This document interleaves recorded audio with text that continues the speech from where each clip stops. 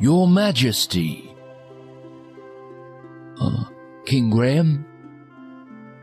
Oh, yes, Minister, Gervain, sire. Of course. My apologies, Gervain. Not necessary, Your Majesty. After all, I've been your security and defense minister for but a short while. Yes. Where did you say you were from again? Just some small, insignificant land to the far south. Pales greatly in comparison to your realm, my lord. Ah, do you have something to report? As a matter of fact, my liege, there's a small concern regarding the duty shifts of some of the castle guards and of the countryside patrols. Also, we are expecting our armed entourage from our nearest neighbor to return within the week. And there is the matter of an alliance with... My liege? My apologies again, Minister Gervain. Please, continue.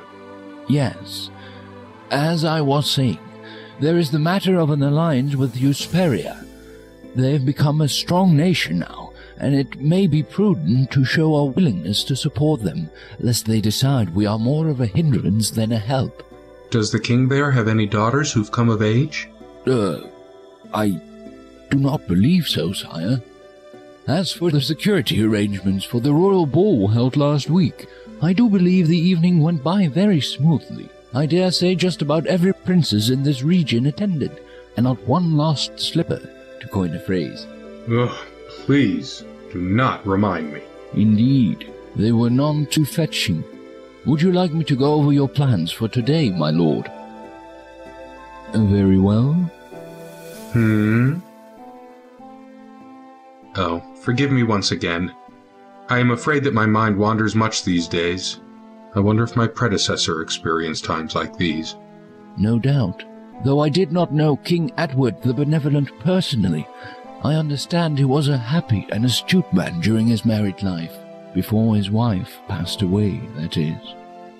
If I may be so bold, perhaps my lord is feeling that certain rooms in his castle are somewhat sparsely filled. The throne room, for example, and other rooms that serve but a single soul, like your dining room and your bed chambers.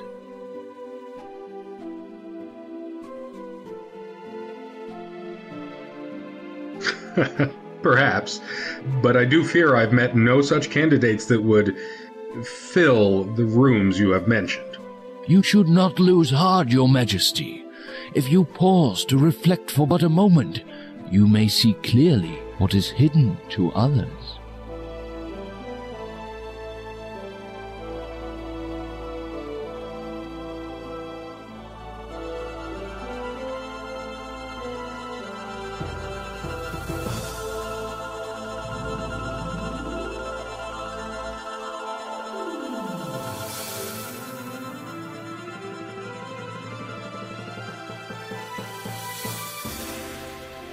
You gaze into the mirror.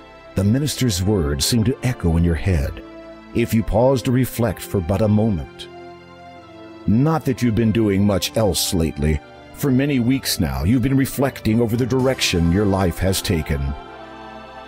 While Daventry has prospered under your wise leadership, so far your existence has been a dreadfully lonely one. Wait, the mirror is changing. As you watch, you begin to see a series of images, though you struggle to fathom their meaning. You recognize the landscape. It is Kalima, a land not far from Daventry.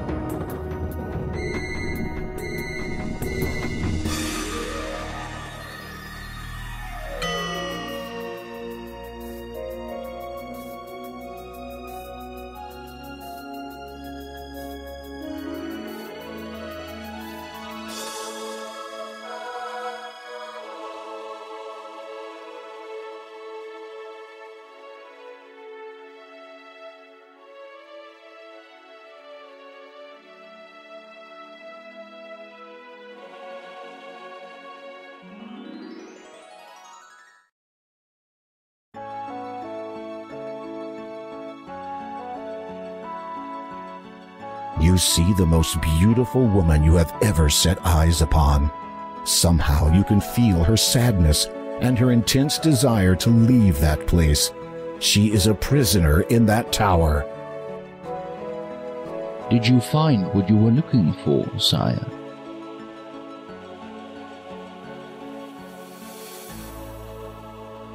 I require my ship ready for transport, Gervain. I shall be going on a trip presently. Indeed. Where shall I tell the captain you'll be heading? To Kalima. I have to find someone. I see. Well, if you must go, it is my duty to ensure that you leave prepared. Arm yourself, sire. I hear Kalima is not the safe haven it once was. Of course. I shall take the sword of the first king, as is my right. A wise precaution, sire. And, if I may be so brash to ask, who might you be seeking? If all goes well, my bride.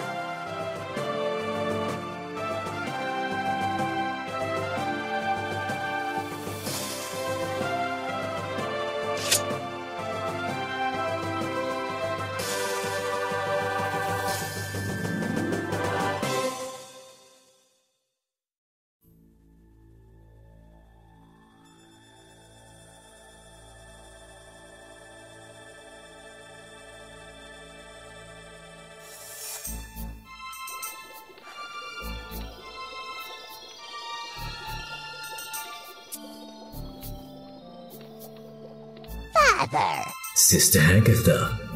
How may I be of service? An opportunity has arisen, sister. I trust you still have your captive held securely away. Of course. A bit cruel, keeping him locked away like that. Do you not think? No. How dare she flaunt her beauty in front of all to see? Her foolish male admirers see her and forget that I was the most beautiful of all in my day. And in your own special way, you are still beautiful. You devil! That is not an unfair description. Now, you mentioned a service, I believe. Yes. The King of Daventry has advised his faithful minister that he shall be departing for Kalima presently. On a quest, you might say. Really? What kind? The kind that involves sticking his neck out to rescue a damsel in distress. And what have I to do with his neck? Put simply, my dear, sever it.